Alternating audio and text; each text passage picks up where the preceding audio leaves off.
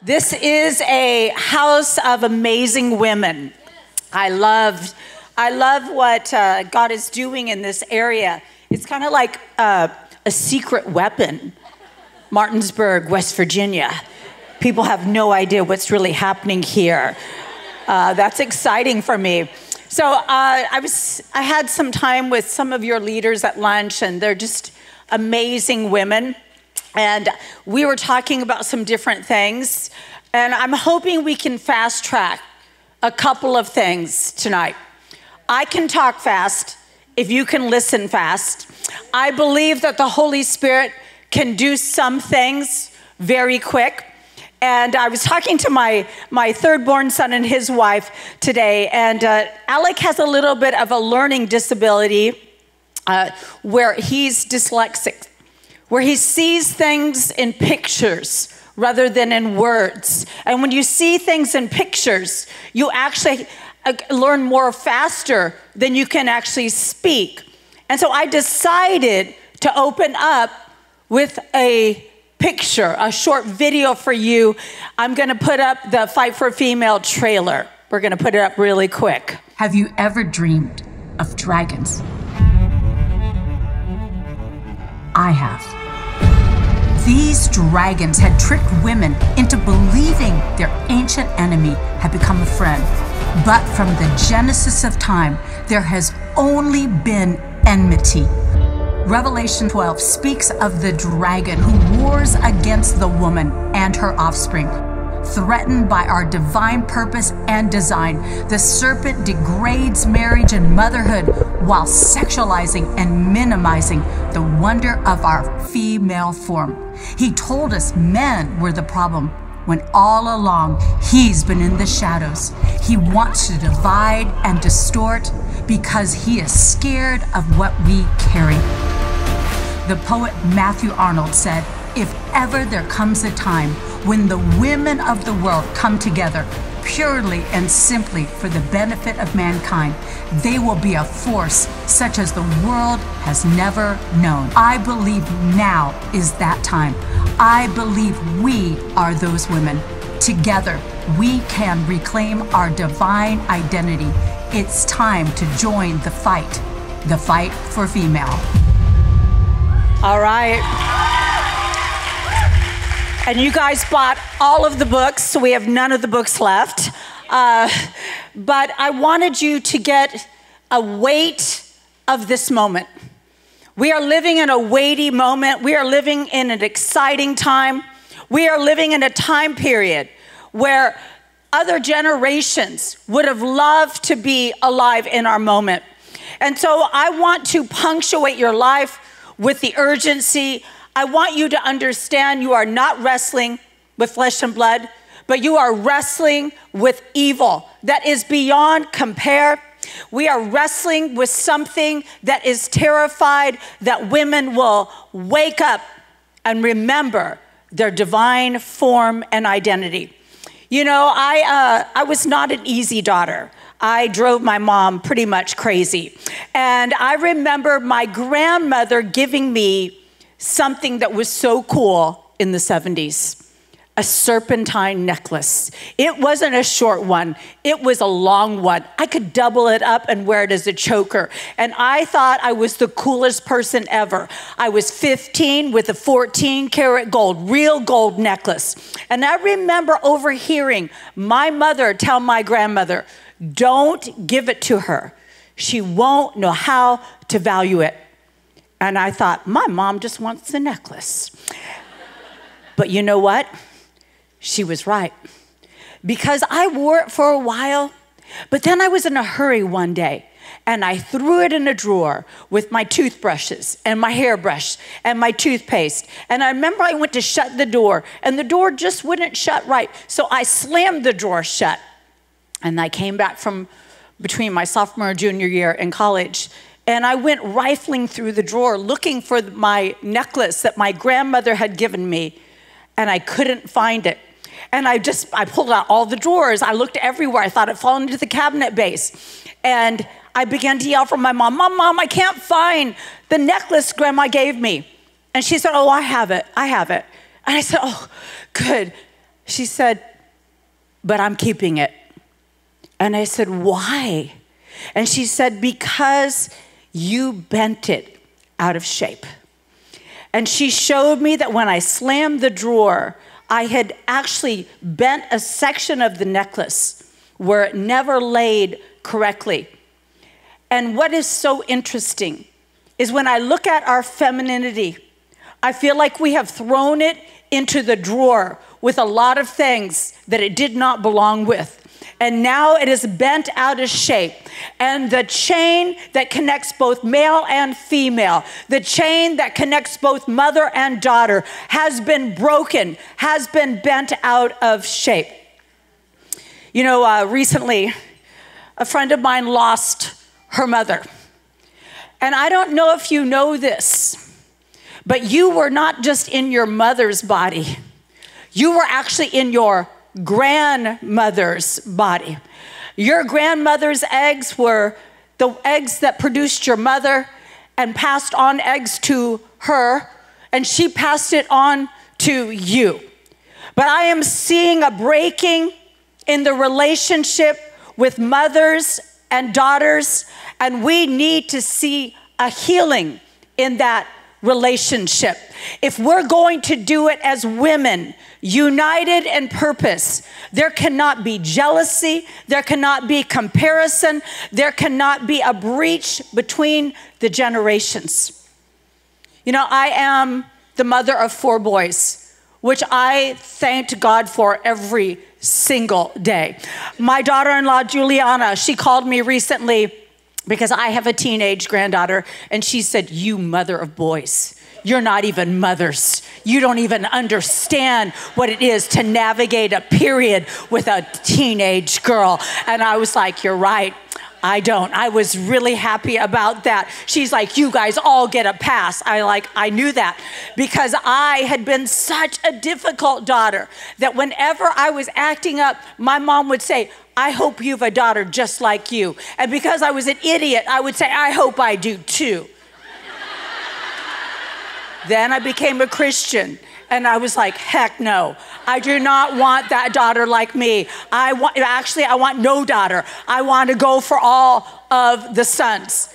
And for years, decades, I actually bonded with my audience by saying, how many of you in here don't like women? And they'd all put their hands up. They were like, I don't like women. I'd be like, I don't like women either. We would all bond about our dislike of women. But what we don't like in women were the very things that we were never fashioned to be. We were never fashioned to be petty.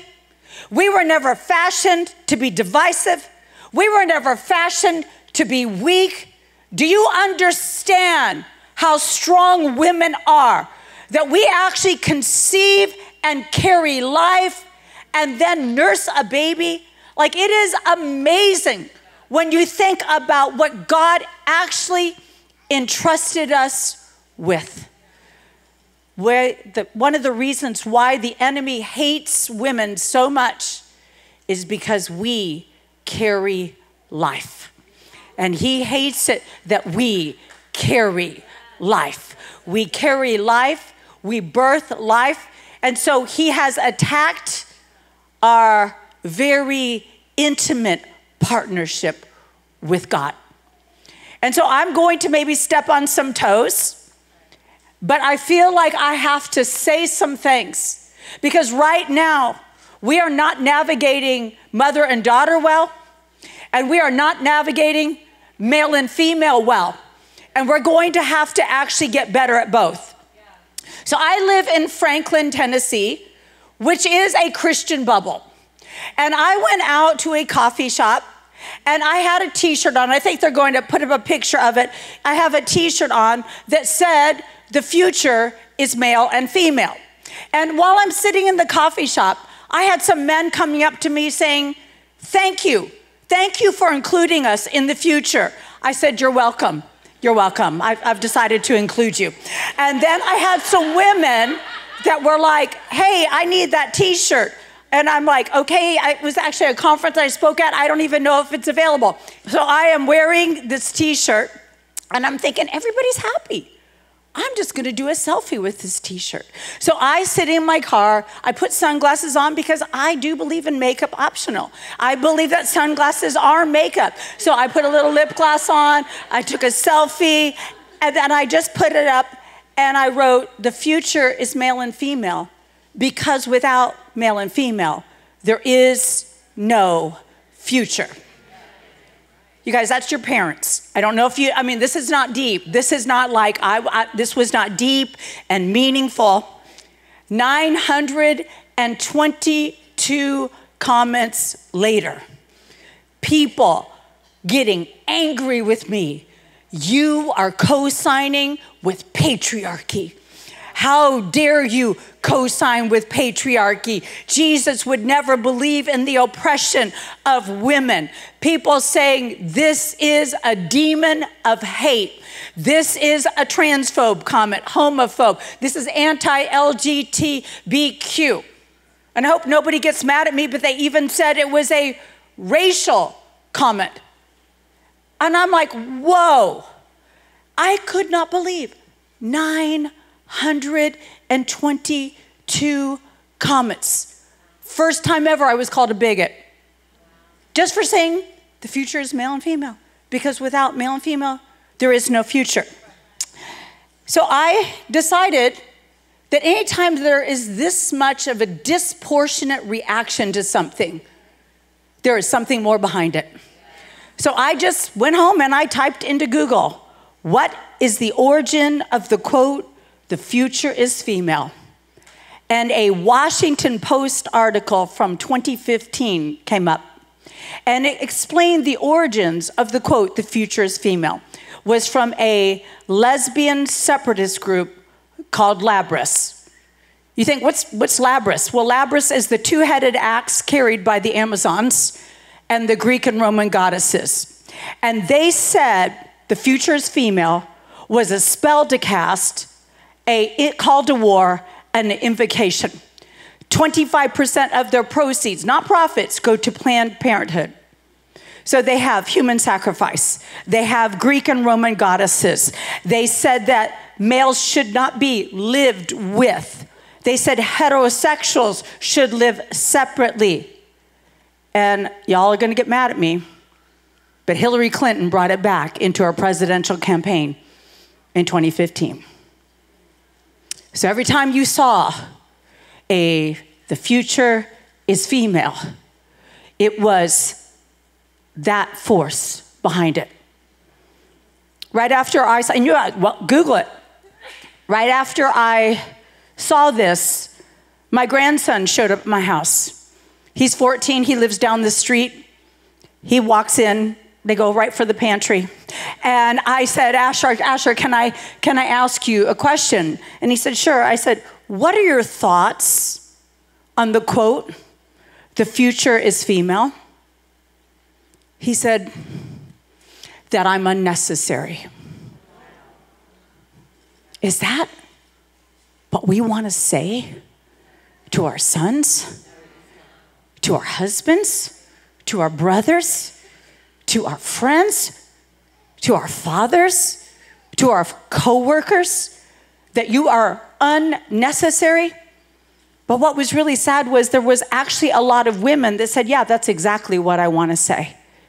Because I felt that people made me feel unnecessary, therefore it is time for them to feel unnecessary. Guys, there is no one who is unnecessary. Every single person has value and purpose, and the future includes everyone. No one is left out, no race, no gender. Right now, the suicides are the highest they've ever been for young men 24 to 35 years of age because they feel like they have no purpose. No purpose. You say, well, what does this have to do with me? Oh, see, we have a divine origin. We have a divine origin. God is the one who said, it's not good for the man to be alone. Long before there was a fall, there was a problem. And God said, it is not good for the man to be alone. And so God and the man partnered. And God is the one that brought Eve out of the man. Actually, at the time, they were Ish and Isha. That was their name. Their names were so closely related, they reflected one another. He wasn't named Adam, and she wasn't named Eve until after the fall. She became what she did instead of how she was related to the man. But they were two sides of the same coin. I want you to think about that. I am not a coin collector, but if a coin is to be valued, you cannot have one side perfectly intact and then the other side defaced. God is looking at both male and female, and he is saying, I need value and protection and honor and worth added to both sides. We are an answer to be embraced, not a problem to be controlled. But we believe that we were a problem rather than an answer. So we took on the nature of men rather than leaning in to the divine entrustment of woman. Do you understand that when God created woman, she was the very last thing he ever created? That's not because she was an afterthought. It was because she was a necessity. God said her origin has to happen. And then after that, God said it is so very, very good. We are no longer under the fall where women are striving for the posture of a man and a man is oppressing the women. You have leaders in this area that are giving both the men and the women full permission to be everything that God created them to be. But it will not happen with anger and rage and vengeance. We have to put all of that away. You know, I've been in the ministry now for over 40 years, and I never, ever wanted to be on a platform.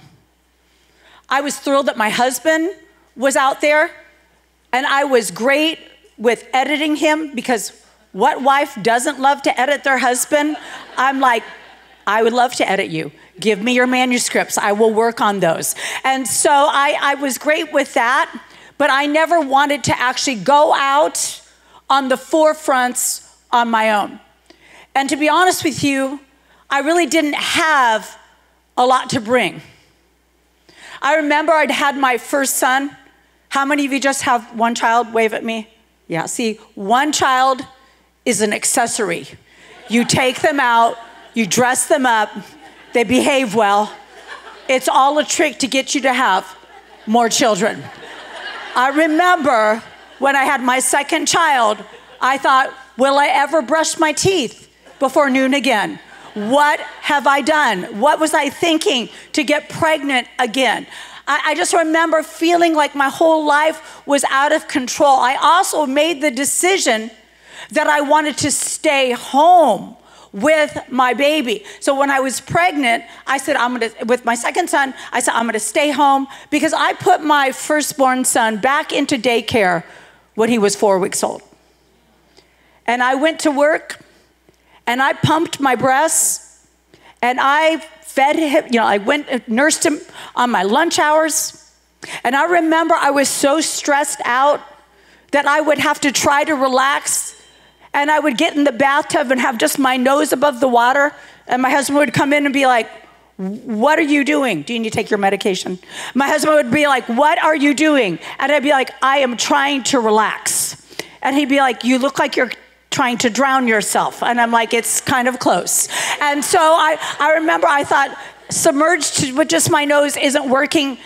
We had an apartment. I thought, I'm getting a shower massage. Now, I got a shower massage, and I would try to let the shower beat down my shoulders. Back then, I was working full time. I was making the most money. John was working part-time, praying all the time, reading his Bible. I wanted to slap him. And I was like, I would say, I need you just to bring the baby to childcare. Get the baby there at 8. He'd show up at 9. The lady would tell me, and he hadn't changed the diaper, or he forgot the frozen breast milk. And so what did I do? I'll just do it all. Now my shoulders were attached to my ears. And so I'm taking a shower to try to relax myself down. And I'm in the shower, and I hear God say to me, first time he talked to me in a really long time, he said, you don't think John is a good head of the household, do you? I said, I know he's not. He said, you think you can do it better. I said, yeah, I totally can do it better. He said, I've made you the head of the household, Lisa. It's a yoke to you, but it's a mantle to John. Throw it off. And I thought, if I throw that off, the diapers and the garbage are never, it's going to go up to the ceiling. There is going to be a problem. This is going to be a nightmare. And I heard, John likes you doing everything. All he's ever known is a mother. And you're treating him like he's a child. And all of a sudden, all these conversations where I thought I was so funny and so smart got replayed in my mind. And I remembered how my husband, who had once leaned into me, was leaning away. I remember he'd ask me for advice. He'd be like, do you think we should do this or this? I'd be like, we need to do this. Because if we don't do this, we're going to have a crisis. He'd be like, I think we'll do this. I'd be like, why do you ask me? And then he would do that. And it would be a crisis. And I thought it was on me to follow him around and remind him, you do remember I told you not to do that, right? You do remember that I told you this would be a mistake. And I thought John would just bow down and worship. I thought he would say, Lisa, you alone are wise and wonderful. I will draw from the wellspring of your wisdom for the rest of my life. But that's not what happened. He pulled away from me. He pulled away. And he felt insecure in his leadership. He felt insecure in his ability to provide. And I saw myself. And I don't know if the Holy Spirit's ever done this where you have a rewind. And I hated what I saw. I started to weep. I came running out of that shower. You know, normally I'd even try to brush my hair. I mean, it was like my hair was ratted, my nose is running. My husband was like, she just broke, she just broke. And my husband would always say, you need to break. I'd be like, buddy, you better hope I don't break, because I'm the one holding everything. When I break, it all goes down. So anyway, he's like, okay. And I said, John, will you forgive me? I said, I thought, you guys, I'm going to say the S word. I thought submission meant if I agreed with you, I followed you. But if I didn't agree with you, I fought you tooth and nail. I said, I'll quit my job tomorrow.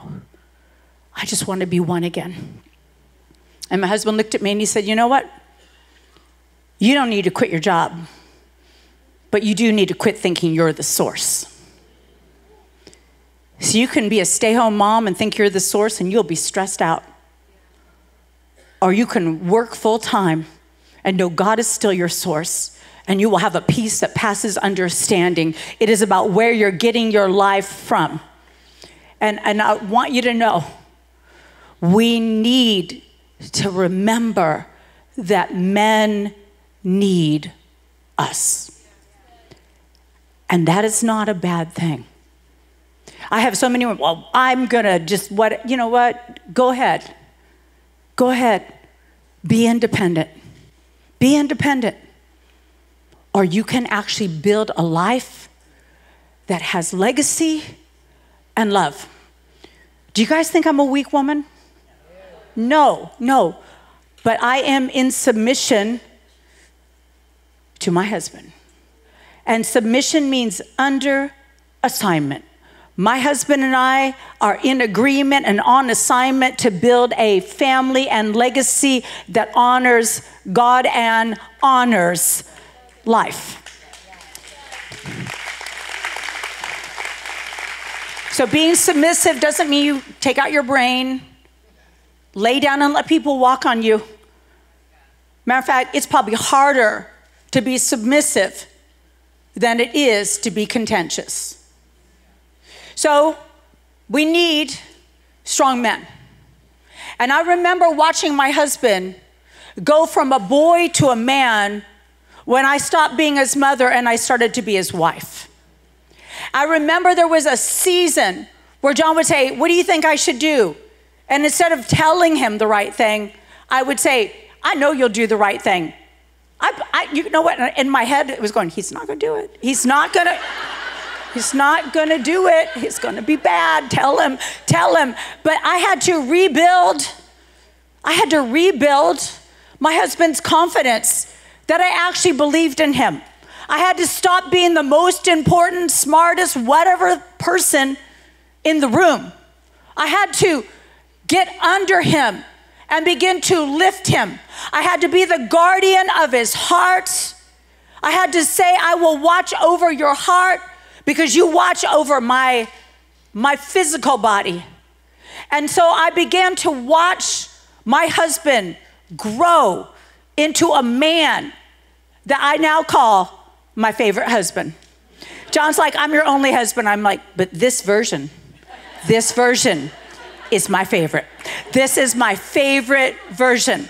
I've gone from having a husband who, even when I was pregnant, could not be bothered. Like I'd say, I have a craving. He'd be like, get your flesh under control. Okay, but now I have a husband who is like I was gonna have to have a horrible surgery on my feet without any guarantee that it was even gonna work. Like I had a friend that had the surgery and then her foot collapsed. I'm like, well, that doesn't sound fun. And then it also was like a 12-week recovery. That does not work with my life. And my husband said, you know what? I will work on your feet every single night. He did not do that in labor. He did not do that when I was pregnant. I mean, every single night, when we actually start to actually honor the husband we wish we had, instead of the nag the one that we have right now, when we begin to build the man up and we speak to who he can be, he will often rise to that level of expectation. I know I do. When my husband met me, I had a suntan and a six-pack. Not of beer. I used to be buff. And he looked at me and said, I bet she'll be a great mom. I bet she'll be good with money. I bet she's a great cook. Well, I knew I was none of those things. Before he found out I was none of those things, I decided to try to grow into the likeness of that. You can do it with your sons. You can do it with your daughters. Now, I had crazy parents. I think I mentioned that. My parents were married, divorced, remarried, divorced again. They're like, divorcing in junior high with our oldest child wasn't enough. Let's do it again with our second born. And so my brother ended up coming and living with John and I when we were first married.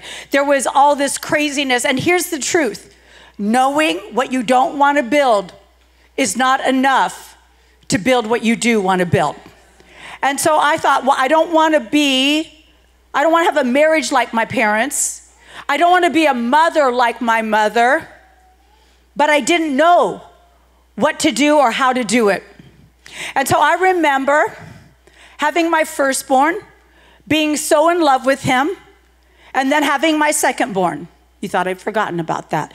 And I remember my husband would leave with the only car every single day.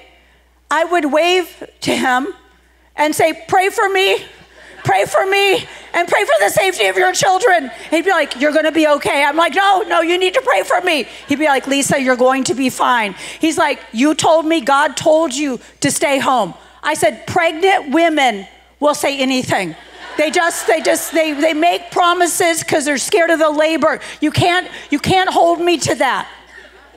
And every single day, John would come home and I'd be standing there with a child on my leg, a child in my arms, a spank spoon in my hands, and my nursing flaps down. And he would look at me and say, what did you do all day?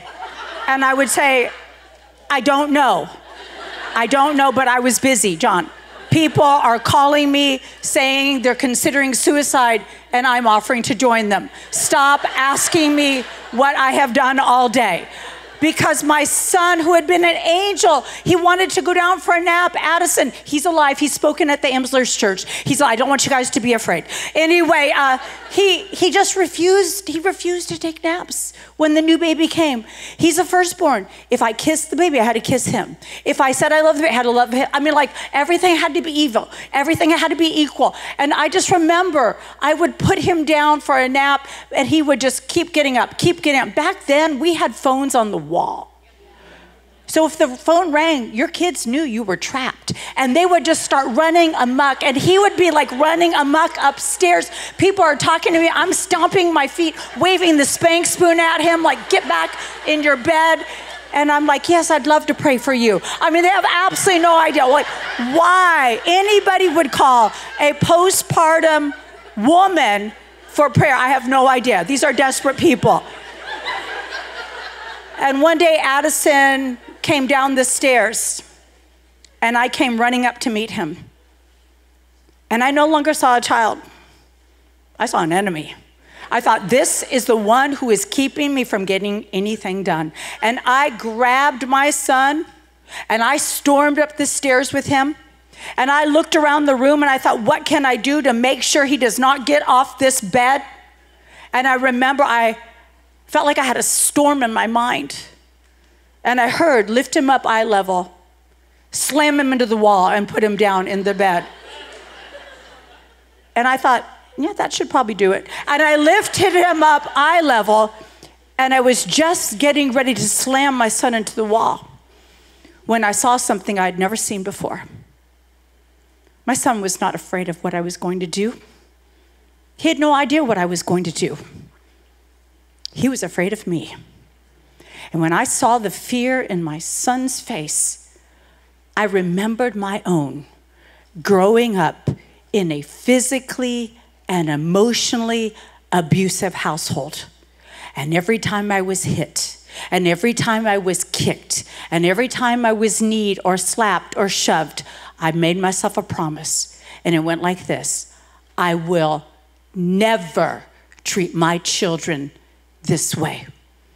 But there I was, a born-again, spirit-filled pastor's wife, about ready to slam my son into the wall. And it broke me. I put him down. I backed out of the room. I said, Alice, I'm so sorry I scared you. And I hit the carpet. I said, God, it's not my husband. He's not here. It's not the Sicilian. It's not the witches. It's not my mom. It's not my dad. It's me. And I have a real problem with anger. And I don't know how to get free. Have you ever cried until there's nothing? Until you're just empty? Because that day I did. And in the stillness I heard, because you're no longer justifying this, I'll take it out of your life. See, what you justify, you buy. You say, I've earned the right to be this way because of what was done to me. But here's the truth.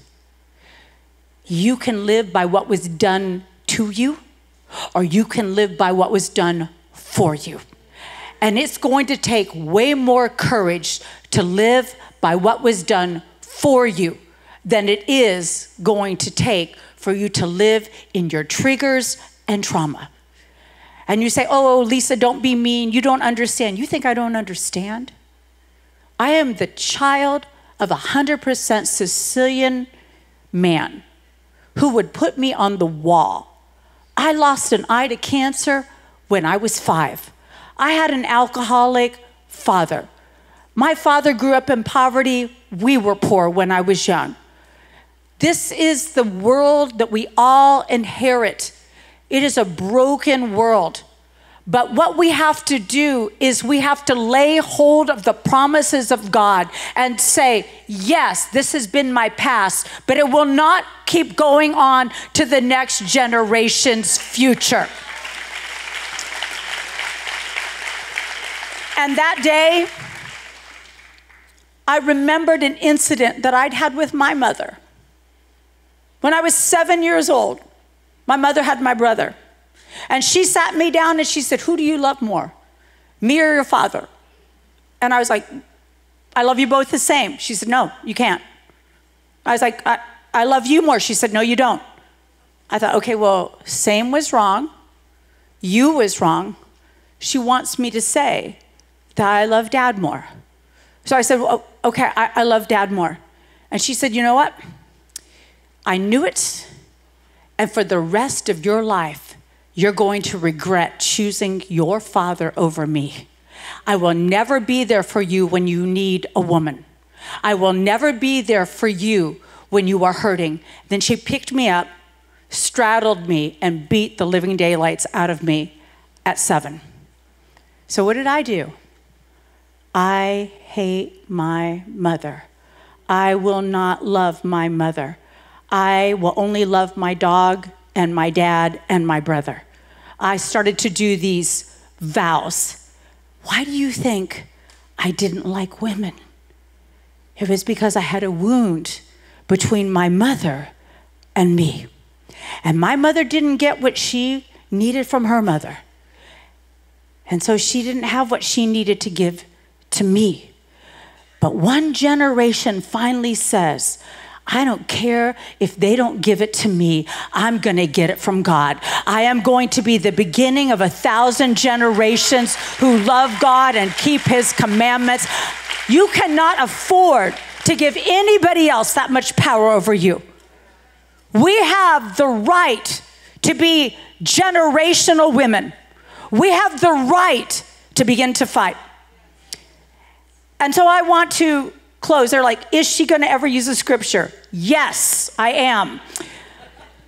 When I was writing The Fight for Female, I realized that in the book of Exodus, and how many of you know right now, we need an Exodus. We need to go from the way things are, a land of captivity, of slave mentality, of bondage to trigger and trauma, to a walking through a wilderness where God is our only source, our only hope, our only direction, into a place where he takes us into the verge of a promised land. But when God begins to take people onto an exodus, he will actually begin to use women.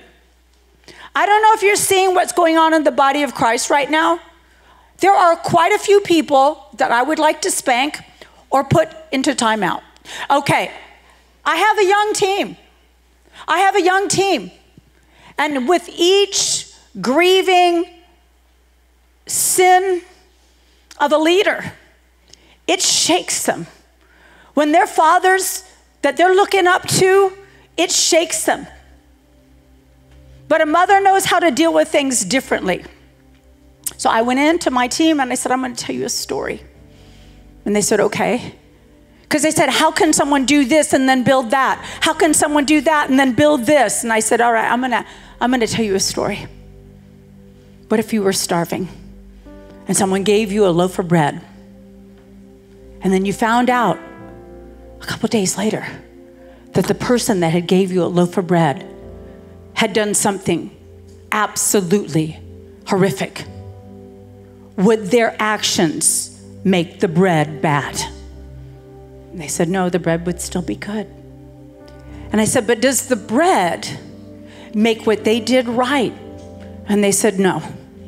And I said, if we're going to be wise stewards going forward, we need to be able to separate the gift from the minister. The anointing of God is never the approval of the character. The anointing of God is always for the people that the minister serves. And we have to separate that. There were two women that the king brought before them. Now we're talking about the heroes of Exodus. Because I believe that's what God is setting us up to be, is women who are heroes. The first two women were brought before Pharaoh, and he told them, he said, when the Hebrew women are on the birthing stool and they give birth to a son, kill the baby boy. Now, I've always assumed, and maybe you assume the same way, that these were Hebrew midwives. But as I began to study, I learned that they actually were not Hebrew midwives. They were Egyptian midwives, because he would never draw the Hebrew women and tell them to kill their own people. And the Egyptian midwives served both the Egyptian women and the Hebrew women. And it said because they feared God, they let the boys live. And God said, because they feared him, he gave them households of their own.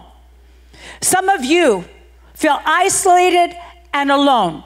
Some of you have wrestled with barrenness. Some of you have not been able to conceive and carry to full term.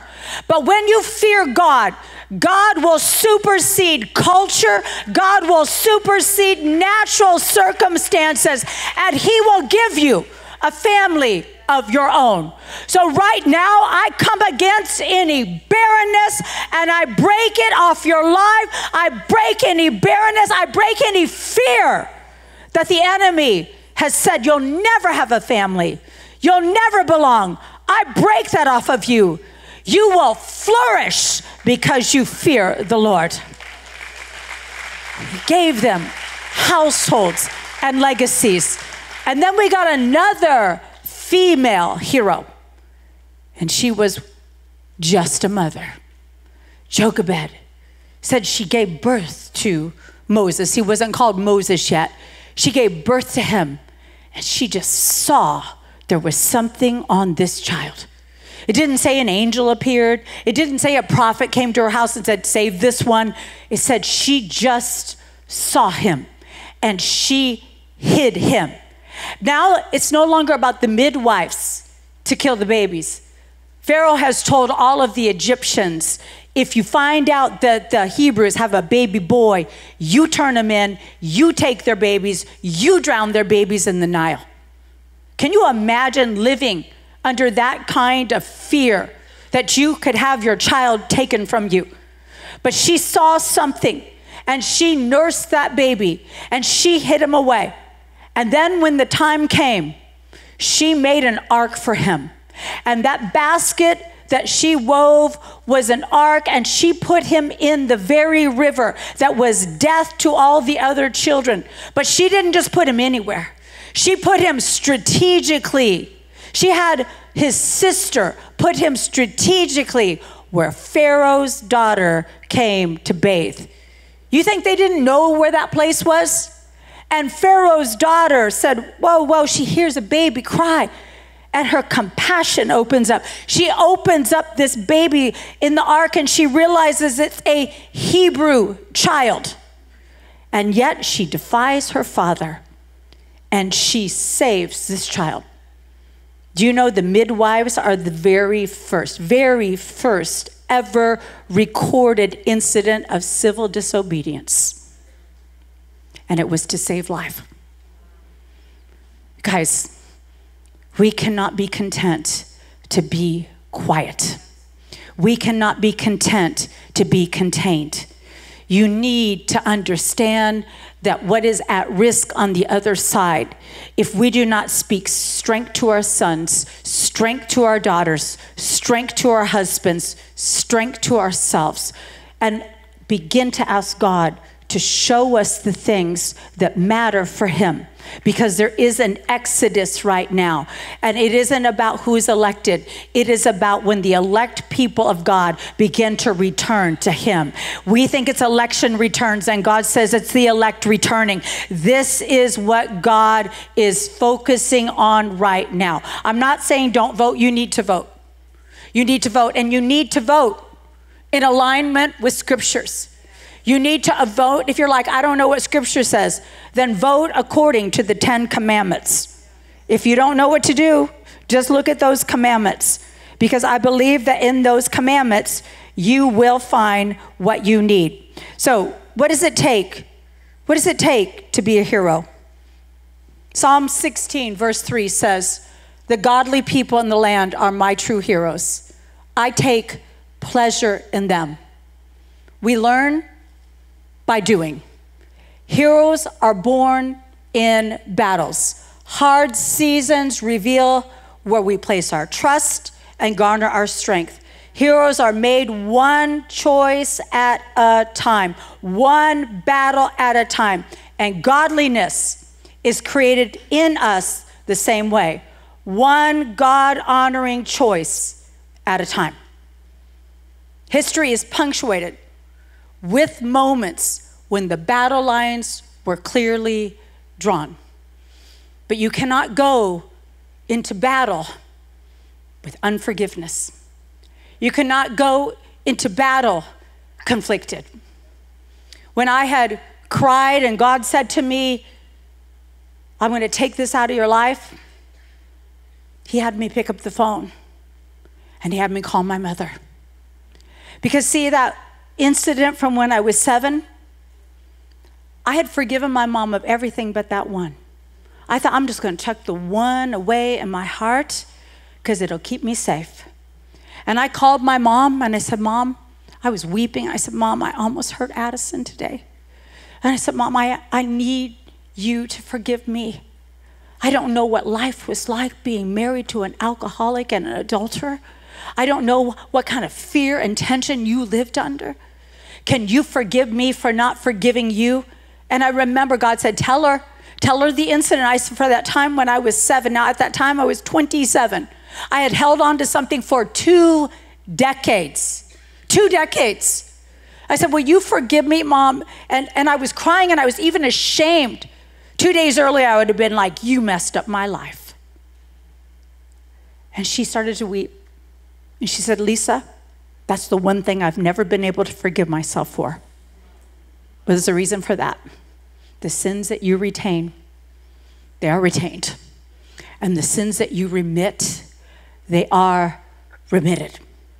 Guys, we cannot allow the sins of our families to keep going forward. We have to be courageous and forgive our mothers and forgive our fathers. When we know better, we do better. Sometimes all they did was all they knew to do. And so we have to say, I'm gonna sow mercy because I need mercy. And when it comes to men right now, can I just be honest with you? You can't even think of the word masculinity without the idea of toxic in front of it. That's not right. Yes, there are men who have done toxic things, but there's also women who have done toxic things. And God does not want one image bearer attacking the other image bearer, especially when we are the ones that God has anointed to multiply, when we are the ones that God said you can take what is not good and make it so very, very good. Do you understand that we are the guardians of the heart of our husband, our children, our home, our church, our city, our family? Do you understand there is no more noble commission than being a guardian of the heart? But instead of guarding our own hearts, a lot of us have imprisoned our hearts with unforgiveness and pain, and we've built up the walls that have been addressed a number of times. And the sad thing is when you imprison yourself, you put your heart on lockdown, and you stop experiencing the presence of God, the refreshing of the fellowship of believers. And so I want to commission you, but I first want to put my finger on your heart and make sure that you are not going forth in anger or vengeance. Because when we go forth with anger and vengeance, we end up being used by the enemy without even knowing it. So, do I have any women who want to be female heroes? Do I have any women who understand we need an exodus right now? That we need to leave the land of bondage and we need to walk into a season of promise. Do I have any women? Do I have any young mamas here? Wave at me. How many of you thought you were going to be perfect moms? Yeah. How many of you are perfect moms? Nobody. Okay. All right. Guys, we got to forgive our moms. We don't talk about mama wounds because we're women. And we feel like that's kind of attacking us. But if we can heal these mama wounds, that'll be really good. I've been hurt by men, but I've been wounded by women because I opened up my heart and let them get close. So if women can wound intimately, we can heal intimately. So can I get the women to stand up right now? I want you just to close your eyes. And I'm going to tell you the most difficult thing I've ever done in my life is to forgive people I don't think deserve it. It's not prophesying. It's not sermon prep. It's not writing a book. It's not traveling and speaking. It's forgiving people that I'd rather punch. That is the most difficult thing I've ever done. But God is looking for agents of healing. God is looking for mothers and daughters who will release one another so that the bondage and the patterns of sin and unforgiveness from generations back is stopped. And we have a new generation. That day, my mother and I prayed that the cycle of physical and emotional abuse would stop right then. And guess what? My children are even better parents than John and I. And that's what you want. Every generation building in beauty and strength upon the foundations laid by the forgiveness and godliness of the last generation. So I want you to say with me, Heavenly Father, I'm ready.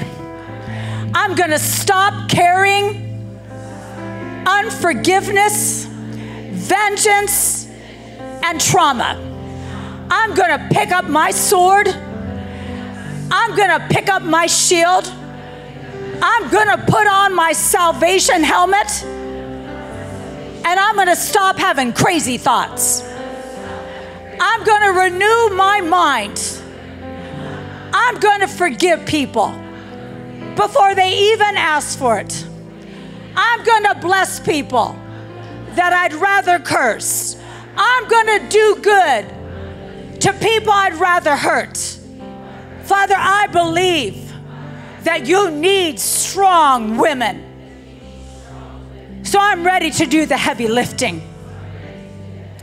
Father, you can count on me to walk in godliness, one step, one moment at a time.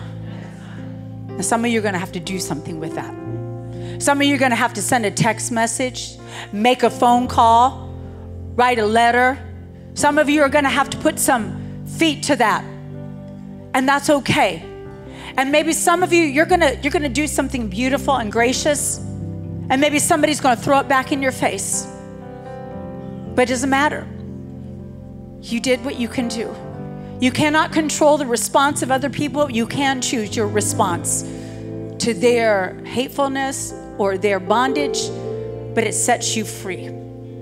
I need you to be free, strong women. I need you to remember your divine origin of being an answer and not a problem. There is a reason why the enemy wants to distort every image of purity and femininity.